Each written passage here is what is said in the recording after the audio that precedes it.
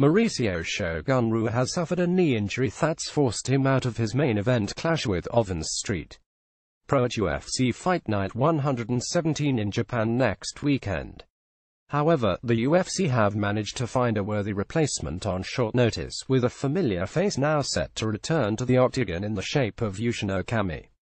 Okami enjoyed a long run in the UFC between 20,062,013 and having compiled a 135 record during that period, it was somewhat of a shock when he was suddenly cut from the promotion after a loss to Ronaldo Duque Souza, despite having won 3 fights prior to that.